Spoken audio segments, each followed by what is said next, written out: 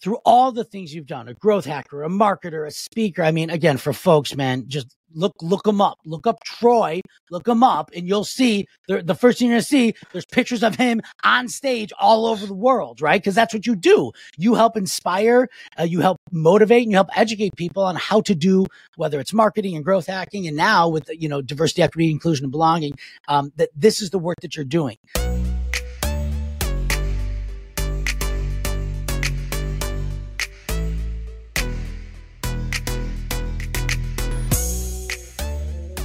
More to-dos, less time.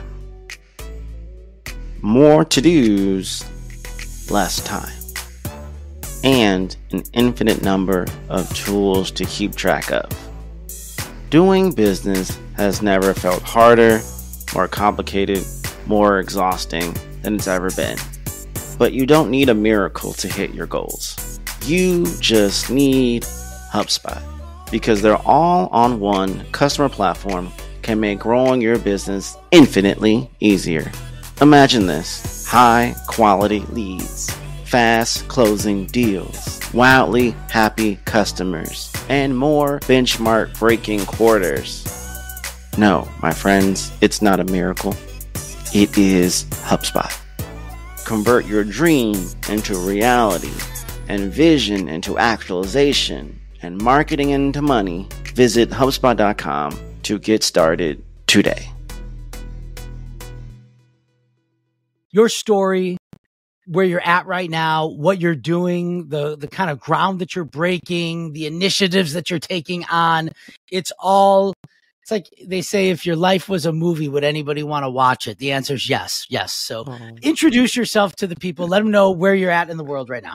What's up, amazing humans? I'm Troy Sandidge, also known to some as a strategy hacker and to others as probably the Energizer Bunny at events. I've been in growth marketing strategy for a long time, 15 years experience in B2B tech, SaaS. I started off electrical engineering, went to digital media, went to social media, went to growth marketing, and just leveled up and all these things. I'm stacking up them bricks, y'all.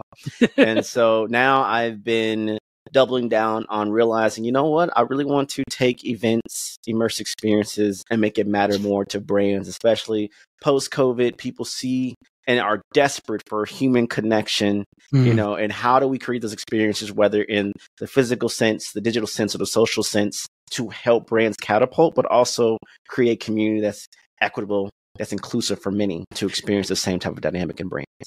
Yeah, and you baked it in there, but the diversity, equity, inclusion, and belonging is the cornerstone of where you're doing. And what's interesting is you laid out your kind of career path in less than 20 seconds, but you've come from a place where you've not only learned, but you've led, right? You learned these things as a growth hacker. You've learned as a marketer. As trends developed, you learned the trends, but then you also blazed your own trail and created your own trends. And we're going to talk about all that because I think it's interesting to people that listen to this to think about where you're at right now in your life, whether that's challenge, whether it's, what do they say, striving or thriving, right? There's always an opportunity to reinvent yourself. There's always an opportunity to grow. Troy, you're like a huge example of that. What's up, digital world? You're listening to the I Digress audio experience with Troy Sandidge. Social media, marketing, storytelling, business, culture, and more. Coming to you in 3, 2, 1. Take us back to where it all started. What was it like growing up for you? Because I want to start to dig into how you got to be this open-minded individual that really perseveres through challenge and then just blazes trails where you go. If you take 2 packs of bacon, a golf ball, and a quarter, that's how much I weighed when I was born. If you do the math, 2 pounds, 2 ounces, born 3 months premature. Clearly, from the moment I appeared on this planet, I'm fighting. That should be a premise for the rest of the story. Born from a blue-collar family, it's all about putting in the work. I have really good parents who instilled in me a probably ridiculous work ethic. Hey, you're at 99%, let's get to 100%. Hey, let's get better. Let's articulate our words better. Let's do our math better. It's always pursuit.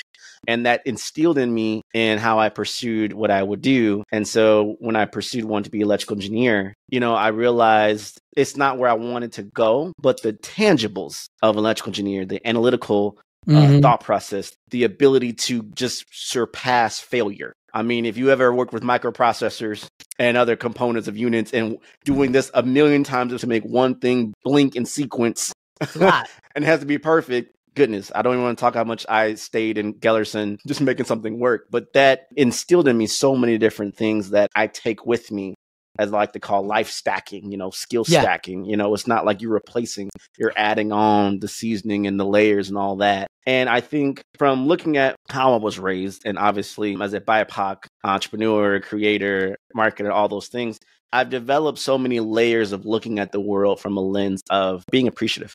I think it's a privilege, Mark, to do what we do.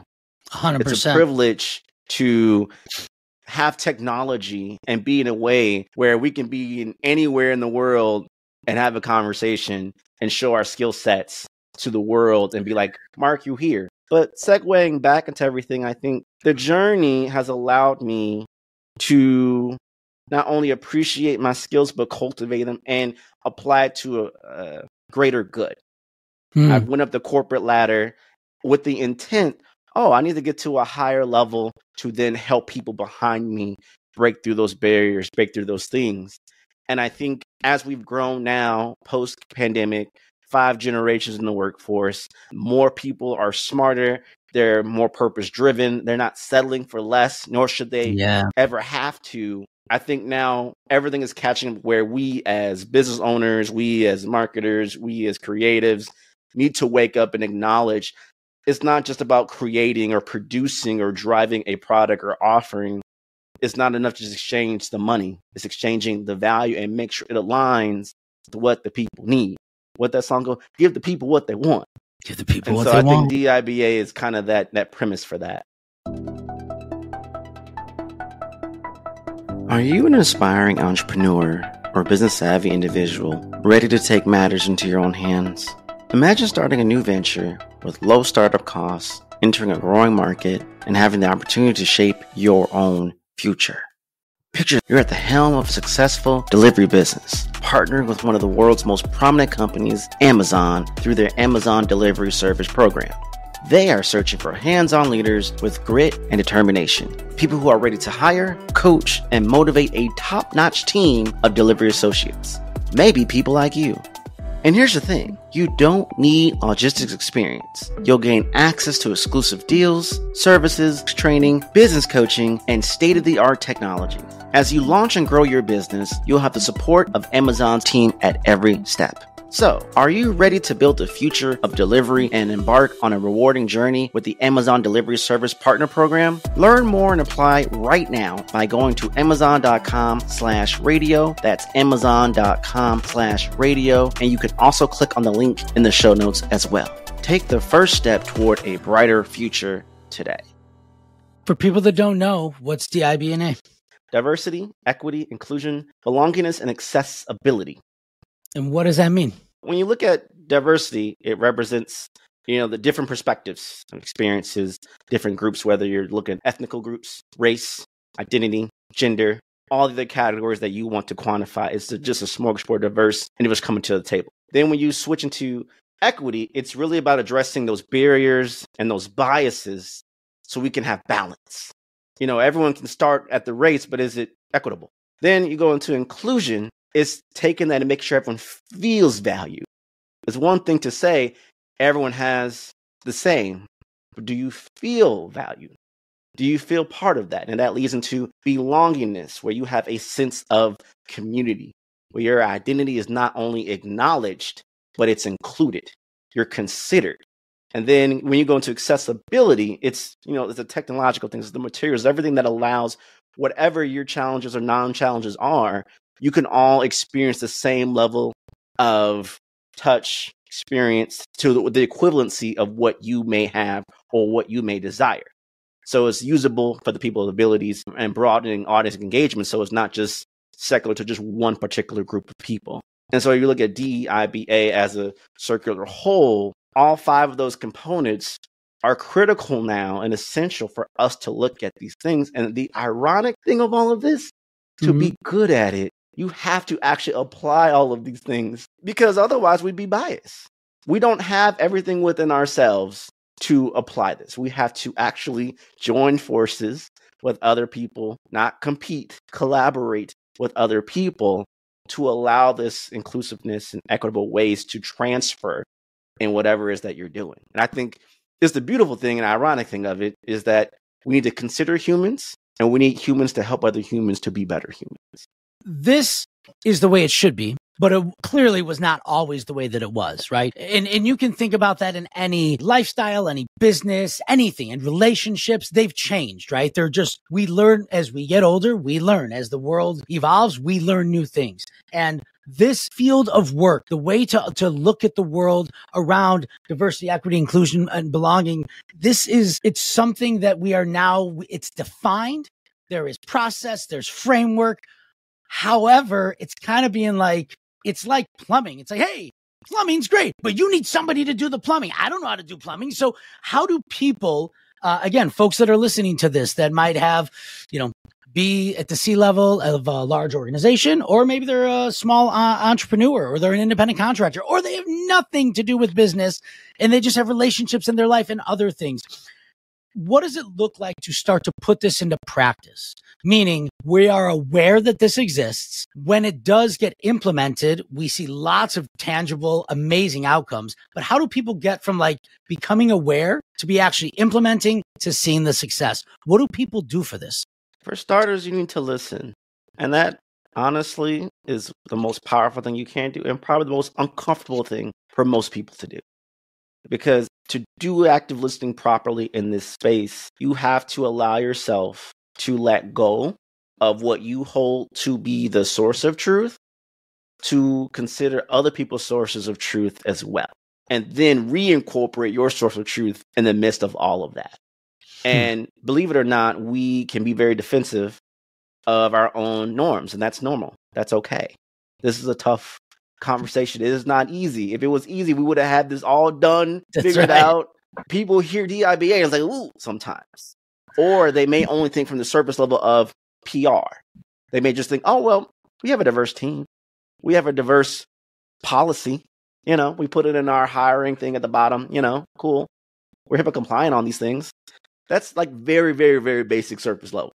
You can't just buy the gym membership. You can't just get the card. Like, I got a gym membership. That doesn't do anything. You got to put in the work. You're showing a card.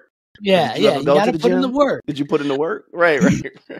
So you're saying listening is kind of like the first step, right? And when you, what I heard you say is when you listen, it's not just about hearing what people say. It's like that from the movie White Men Can't Jump. He's like, you can hear, you're listening to Jimi, but you can't hear Jimi Hendrix, right? So it's like listening is not just hearing words. It's interpreting. It's asking questions. It's like looking for deeper meaning. And you said that it's uncomfortable for people because to be a good active listener, you have to let go of what you believe to be the truth, which I think is a really hard thing for people to do. Very hard. Because as you get older in your years, a lot of people get stuck in their ways. We've been institutionalized to think that a certain thing, the world is the way this is the way the world is. And we need to be open to a new opportunity, a new set of eyes, if you will, a new set of ears to hear things and to see things. To me, it sounds like the active listening is this entry point into empathy building. And empathy building is like this. Again, I'm the king of bad metaphors, right? But it's like, if we're going to talk about like buying a gym membership, it's like, first you need to find out that gyms even exist and that you have a problem that you need to like lower the cholesterol or what have you. I always like to think, Troy, that like people that are listening, one thing you should start doing immediately is start asking good questions and listening to diverse perspectives. Digital marketers, this one's for you. I've got 30 seconds to tell you about Wix Studio, the web platform for agencies and enterprises. So here are a few things you can do in 30 seconds or less when you manage projects on Wix Studio. Work in sync with your team on one canvas. Reuse templates, widgets, and sections across sites. Create a client kit for seamless handovers and leverage best-in-class SEO defaults across all your Wix sites. Looks like time's up, but the list keeps going. Step into Wix Studio to see more. Visit wix.com/studio today. The idea is that being aware that there could be a different perspective, being aware that we always have opportunity to grow, and taking that uncomfortable step. Maybe you don't approach people in the gym and just say, hey, we're a different race. Can we talk? I don't know if that's how we go about it. How should people though, Troy, how should people go about starting that journey? Because before we get to listening, what does it look like for people to become aware that they are not being as diverse as they can and they can gain so much value from it? This is very easy to do when you confront a wall or an obstacle. Sometimes we can get stuck in these things, and we're doing all the things that we know how to do to try to combat this. And the one thing we haven't done is taking ourselves out of the situation and saying, who else has dealt with this? And do they know of a better way to apply this? And before I go any further, I do want to acknowledge and hit a pause for a quick second. In this work and these conversations, it's not meant to say because X amount of your friends or employees or whatever are of a certain type or demographic, you are immediately XYZ, because there's so many other variables involved: where you live, economic status, education, all those different things. Equation, right? There's no like, do this and you get this, right? There's no set number. And we're not, another thing I want to be is the other extreme. We're not here to assemble the Power Rangers. If you know what I mean by that, you know what I mean by that. That is not the intent either, because that's wrong. Can you just clarify for people? I know what you mean. Let people know why don't we want to assemble the Power Rangers? It's not about having a rainbow effect to just check off boxes visually or literally to say, look, you all, we're so this, because the front page of our homepage shows every nationality imaginable and one of the worst stock photos ever created. But we're going to count it as towards our things. But I digress. We're not going to go there, Mark. We're not going to go there. But if y'all know the context, you can feel you understand. I know that stock image. We're all around a whiteboard looking at we're all standing at the executive chair, and it's like the United Nations. It's like that's not what we're going for here. And why is that not the approach? Because it's not real. It's not real. Come on. 90% of those people aren't even of the same equality in title and pay. And I can go down the rabbit hole, y'all. We want to go that side of it, we can. But we're trying to give y'all the breadcrumbs and the introductory one-on-one level of this, and why is it tangible to business and life and all of those things. I like to say this: diversity equals revenue, inclusion equals innovation, and community equals sustainability. And I always say diversity equals revenue, because you're allowing yourself to have different people of different walks of life to different vantage points to approach this problem, or add more value as a solution growth process. And I also think when you're more inclusive, it literally forces you to be more innovative. And if you look at the brands, if you look at the leaders who are actually doing it big, I'm not talking about these legacy folk who did one thing and we holding their names high and they ain't made no changes in 20 years and we still quoting about them and they just going around off legacy of credit points that they did in the early days of social, early days of YouTube. I'm not talking about those people. But if you look at the next generation, the people who are really breaking those barriers, they are embracing inclusivity. They are embracing diversity. They're pushing the envelope of what it means to be equitable. And they're trying to make sure everything's more accessible. And the thing to growth is change. And at the end of the day, if you're taking away anything else from this conversation, is that if you don't change, you don't grow. You literally cannot grow without change. Oh, well, we didn't used to do this back in the day, 25 years ago, 10 years ago, 5 years ago, pre-pandemic. None of this mattered as much as it just showed up with. No, it's always been around. The thing is, the power has shifted. It's the consumers. It's the audience. It's the community who's demanding higher standards, which means if we want to stay in business, if we want to still be in what we're trying to be, we have to meet those standards. Not be like, I'm just going to shun away and put it in the box somewhere and hope it doesn't come out. We have to meet people where they are. Yeah, I love how you frame it too, around like, if you have a business and you want to stay relevant, competitive, and you want to generate revenue, who are you serving and meet their needs, right? I talk a lot on the show around like human-centered design. Who are the people whose problems you seek to solve with your product or service? And how can you find out what they want, what they need? What do they desire? What are their challenges? And you don't get that. Number one, you don't get it if you don't ask. You don't get it if you don't listen, and you don't get it if you don't have a diverse team to try to solve this from diverse perspectives. You talked about how when you were growing up, Troy, that, your mother and father had different skill sets and they both, challenged you to grow in different ways. And then through that growth, obviously engineering is not for the faint of heart, as you said. And an engineering mindset is a unique mindset. It's an analytical mindset. It's a problem-solving mindset. There's a belief and an optimism that things can be created. And when you take that mindset and you apply it to business, we see a lot. It's like my godfather's granddaughter graduated from grade school with an engineering degree. All she wanted to be was an engineer.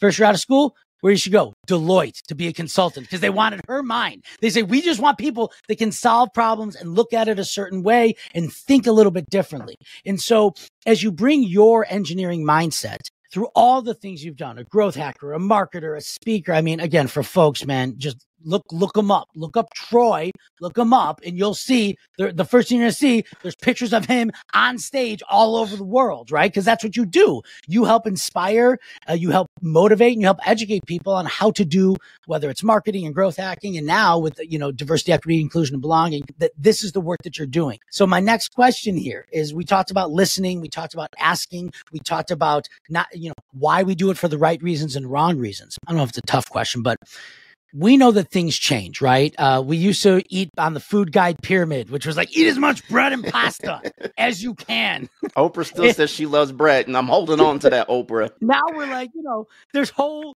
segments of the population like, bread is the enemy. No. Don't eat bread. So things change, right? But if you're using that analogy of like, our food habits have changed, our dietary, frameworks have changed, but it's still wrapped in this idea of like health and wellness, right? So as we think about the timeline from somebody becoming aware of diversity, equity, inclusion, and belonging to starting to learn how to implement it, like the best players in the world that are doing this with authenticity, what does it look like in the workplace? Is it like a passive mindset that like people just over time are like, hey, are we thinking about this the right way? Are our teams assembled the right way? And now we're looking at problems through a diverse lens? Or is it more like like in the world of software development, there's frameworks like agile and lean. Like, are there steps to this process? What does it look like when you're doing it at the highest level? In a perfect world, not only is the physical representation applicable, we're talking even the technology, your tech stack, what you use. Are we diverse? And what tools that we use representative of the culture we're trying to create, which probably could shake a whole bunch of people up because you're like, I have never thought who owns certain technology that I use in my business. And is that reflective of who I am as a culture of my organization and the benefit to the very audiences that I impact? That's like 3-level, take level, like, whoa. Okay. Right. And if we can just sit with that for a minute, we can for those who are listening in. But I think frameworks, yes. I think who you hire, who you interact with, who you consult with, who you partner up with, what initiatives you do, yes. But I premise by saying, take a deep breath and do within the capacity you are able to do, because we do live in a world in 2024 where there's still prejudice and racism and discrimination and hatred. And when you do this work, you try to apply this work, you have to be wise. That's not saying don't have zeal, but that's saying know how to maintain your zeal and walk in wisdom when you're applying these things, because the worst thing you can do is blindly be bold and try to change the very fabric of how your business has been successful up to this point to reflect what you feel in your heart, which is good, the change. However, you haven't naturally grown your audience and your consumers, your partners, and everything else around you to this change, which can dramatically impact your financial income and your revenue. So we don't want you to go, 0 to 100 real quick, like Drake would say, and then it all falls apart in like a month because you didn't prime your audience and move with wisdom and slowly integrating and implementing what you can. Especially if, let's say, you are not a non-BIPOC set organization or leader, but you do want to embrace these same principles. It's different. It's different for everybody in every situation. So now that that's being said, you really want to start with, who can I bring in to set the stage? We can't just teach ourselves this. This is something right? You need to bring in people. Yes. Yeah. I mean, I'm a huge advocate. I talk about this all the time at work. To like meeting facilitation, it's a skill set, bringing the professionals. Right. People are like, oh, we're going to brainstorm. It's like, no, you're not, because you're not a professional. Get the professional to get the professional outcome. So what you're saying here is for folks that want, bring in a professional. If this is something that you, hopefully everybody understands why this is valuable to their business, to their lives, bring in a professional. And what do professionals do in this space? Well, the first thing I want to acknowledge, having a third-party vessel eliminates tension within the group, because you can put all the blame, all the tension on that person who is built to facilitate and negate that. That's the one thing. As a leader, bring someone in who can handle it. Oh, this makes me feel comfortable. Well, that's a facilitator's job. Right. And they're skilled at that. It's important to note, people, we are trained. We are researched. We practice, right? Like, this is our craft, is not building widgets. Our craft is getting the group to align and finding the challenges. Yes. So bring in a professional, because one thing I really hear you saying is it kind of takes the edge off the group a little bit, and it removes that tension within the kind of internal group. And then two, it's amazing. It's kind of like, you ask someone who's sitting there quiet, and you ask them some things they don't want to say nothing. And you get them to start talking, and they don't stop.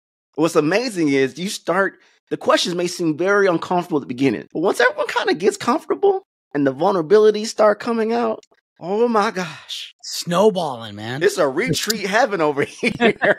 You know what this work is? I feel that, again, having sat in so many of sessions like this with trained facilitating things like this, we often say, I know we're here today to talk about, and again, when I was doing, innovation consulting, we're here today to solve a business problem.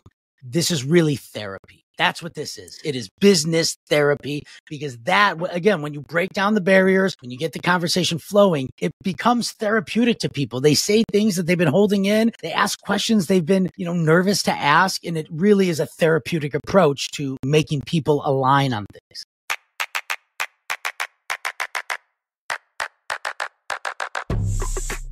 Mistakes That Made Me, hosted by Iman Ishmael, is brought to you by the HubSpot Podcast Network, the audio destination for business professionals. Mistakes That Made Me is the podcast that asks extraordinary business owners to share their biggest business mistakes, so you know what not to do on your road to success. Join Iman as she chats with some of the smartest minds in business about how to push through failure, adversity, and challenges, and accept it as an important and necessary part of building a prominent business. Because as it turns out, your biggest business mistakes often lead to your biggest lessons that then convert into your biggest blessings. Listen to Mistakes That Made Me wherever you get your podcasts.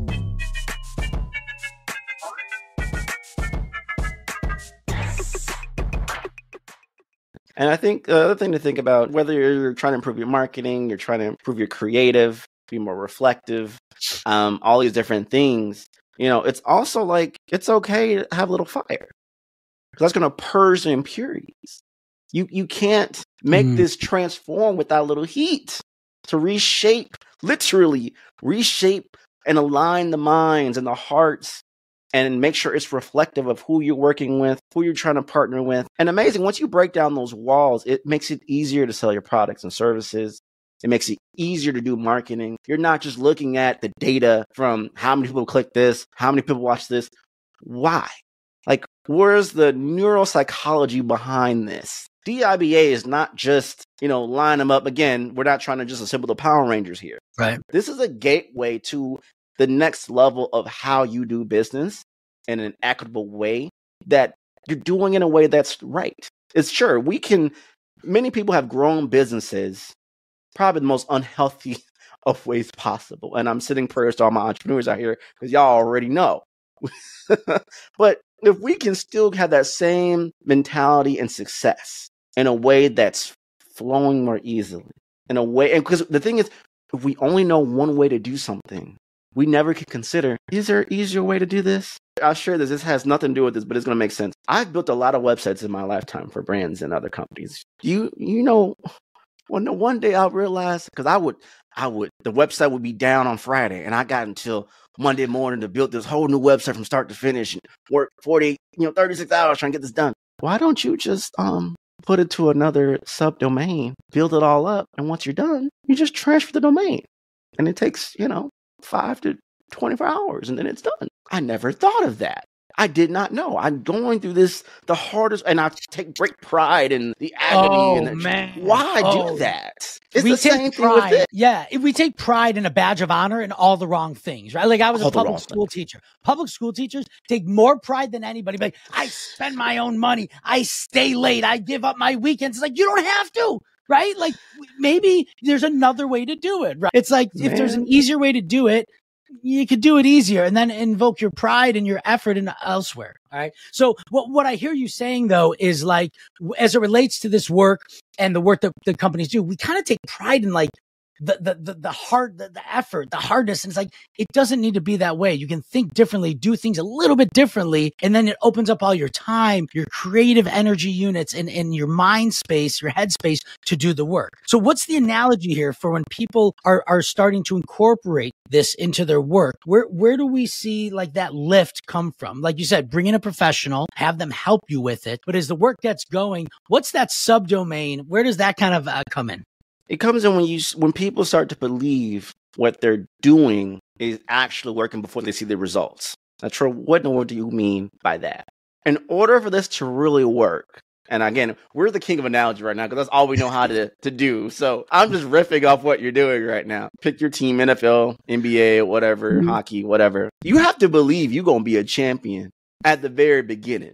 You have to believe it's possible and get everyone aligned to pursue this long, treacherous season despite everything in the hopes that you're going to. You have to do that then, not halfway through, not when you finally get to the playoffs, not when you get to the finals. You have to believe in that moment as you're working on it. I won't say the F word of faith, but if you are aligned with it, sure. If you're not, universe, karma, goodwill, whatever you want to associate, trying to be inclusive to all here in this moment. But you have to get everyone in the belief and alignment that this is the way. We may not have it all together yet. It may not be perfect. We may fail at times. We may have tension, but that's all part of the process, just like working out. You're going to feel sore some days, but over time, it's going to stack up and it's going to work.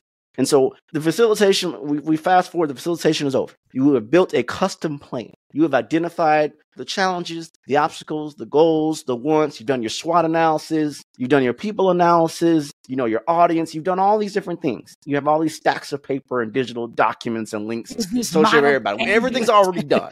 Okay, we fast forward probably like 6 to 8 months worth of work here. Right. Now we're here. Now here's the hardest part, is to slowly integrate that into your daily navigations and conversation.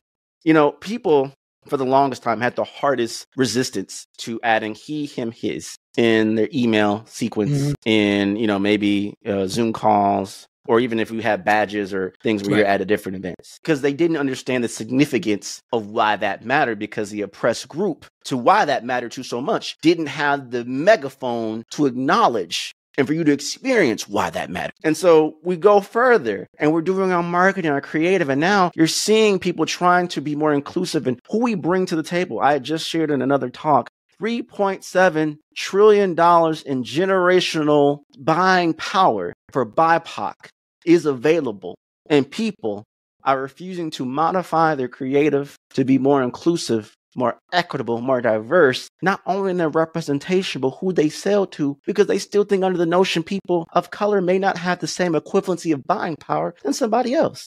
Wow. And instead of me having to create a whole new MVP, I can just expand my marketing, creative, and my personas to be more inclusive and reflective of other people. And I may get anywhere between 12 to 26% increase in growth simply by doing that.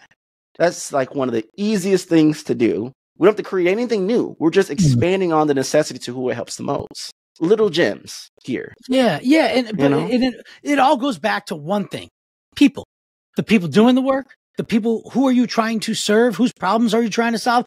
And again, hey, if you're like, hey man, I care about one thing, my P&L. That's all I care. Fine. If you care about your P&L, there's still people buying your products. How do you get to those people, right? So I think there's a lot of pathways there, but I think that all roads to success are paved with people, the work of like understanding people. Who are you working with? Who are you working for? Who are you trying to solve problems for? Focusing on people. And again, one thing that like, I kind of keep hearing come up, Troy, and you say it so well, this is why you do what you do, is that it's a learning opportunity, right? If you're not learning, you're not growing. And if you're not changing, you're not growing. So being open enough to a new perspective, being open enough to set aside your bias, being open enough to listen actively, just being open as a human. Once you're open, a lot of great things can happen. But when we're closed off and we just do things the way we've always done them, and we're not, and we are resistance to change, it's kind of a recipe for disaster. We are tired of not just making money. I want to help people connect with communities at scale, not just from a number play, but an equitable way. We want to educate people on better marketing practices. We want to help you create your tech stack that's not only fluid and optimized for sales pipeline optimization, but also that's reflective of, hey, what if I just told you can increase your sales by just being better humans reflective in your copy and who you talk to? That takes training. We can't assume everyone knows how to do that. Again, Now, it's a skill. yeah. It's a skill. There's experts in this field. You're the experts in the field. It's kind of like I wouldn't go out and try to like go camping on my own because I don't know anything about camping. I need help. I need Bear an Grylls, expert man. help. I'm not gonna make it. No. I'm more like the bear in Chicago, like the movie Well, show. you're probably better than Chicago Bears, but they come up maybe. We'll see. Anybody's better than them. So bring in the experts. And I always say, for us, we're forever students. Again, I'm stacking layers even now. Still, every experience is different. I come in from that humility space because I know every group, every situation is different. Not every event has the manpower, the woman power, the time, and the intention to ask and reflect and refine to be better, more inclusive, more accessible experience. You have to prove that costs money, that costs time.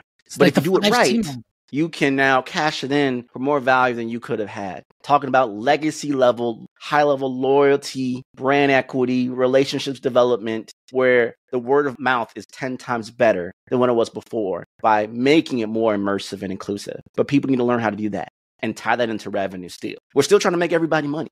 I don't want anyone to say, well, I invested in DEIBA and I ain't, no. You see just the took the ROI. recipe wrong. The recipe was right. You just made it wrong.